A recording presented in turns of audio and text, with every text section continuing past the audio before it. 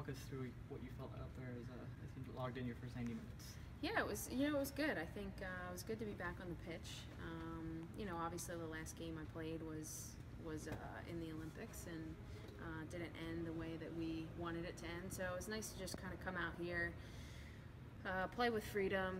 No pressure, just have fun. And I think overall the team looked great. I was very comfortable playing with everybody out there. I think everybody put in a really solid performance, and we would like to have not given up that goal in the last few minutes, but overall very positive, and now we just got to get ready for the next one.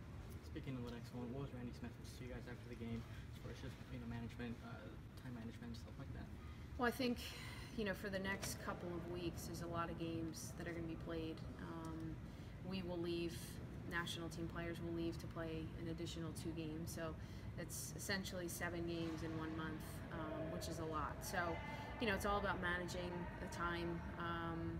I wasn't sure exactly how I was going to feel, but felt really good. I think the older you get, you play a little bit smarter.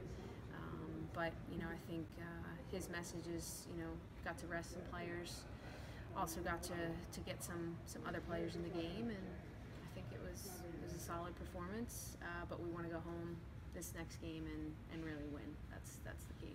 And it doesn't get any easier. Orlando's had our numbers so far. What's the plan, I guess, going into that one?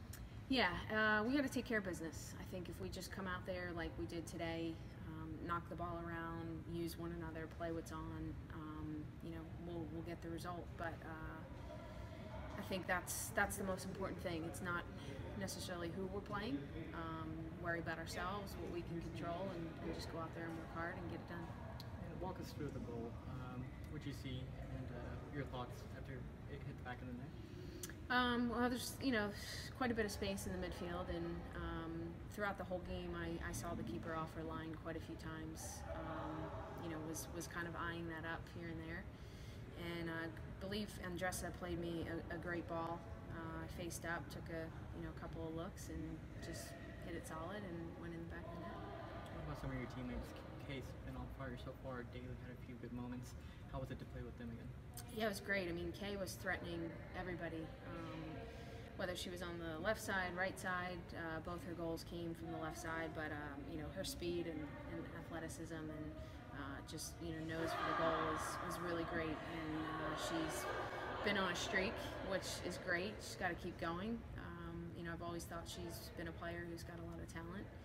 I think it's just about doing the things that she does great and just having the confidence to hit her shots on goal, and she showed that tonight.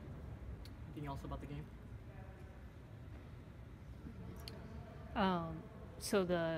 Just in terms of Soquilio, how I came in, was talking about how good it was to have you back in the midfield and how it tended to open up because if they came in to press. So if you could just talk about, I guess, the connection between the midfield and the forwards for the team and how that connection is working so far.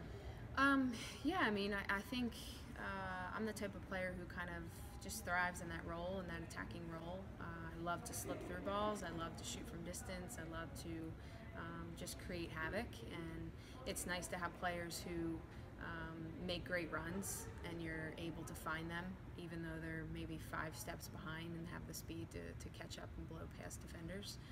But it was great. I mean, I thought overall it was a really fun game to be a part of. Just not thinking, just going out there, playing, having fun, and the result showed tonight. Yeah. Heather O'Reilly broke that she's going to announce her retirement from soccer tomorrow. I don't know, how much the team knows about it, but what are your thoughts on that? I didn't know it was public, but I did know. Yeah. It broke tonight during the game. Yeah. Okay. Yeah. I've known Heather for quite some time. I remember back in the day when my club team went on to the college level, and I was kind of left behind. I was training with her, and she was a player who I looked up to.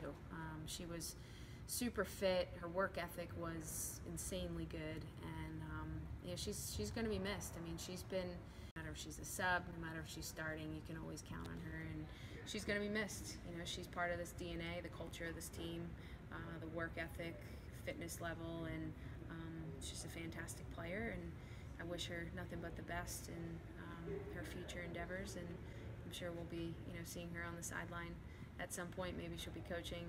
There's even jokes of her reffing, but Yeah, I saw that. she's awesome and definitely gonna miss her a lot. Do you have a prediction for who's going to be the next leader on the beep test? Ooh, I don't know. Well, Kelly O'Hara is still up there. Yeah. So yeah, I don't know. I mean, it's gonna be Heather Mitz, Heather O'Reilly. They're kind of the ones that have been kind of up there.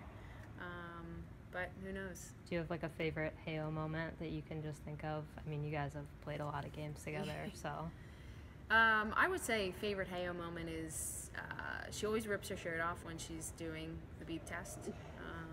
It's just kind of her thing. She just gets really in the moment, and I believe she hasn't really done it the last couple of times she's done it, and we always joke about it with her. But yeah, that's when you know she's in the zone. She's going to keep running until she can't run anymore. Rips her shirt off, but just her facial expressions, you can't miss those. She's just a great person on and off the field, and it's sad to see her retire. I think she definitely could keep going, but it is what it is, and she's got to make that decision. Good to go. Thank you. Cool.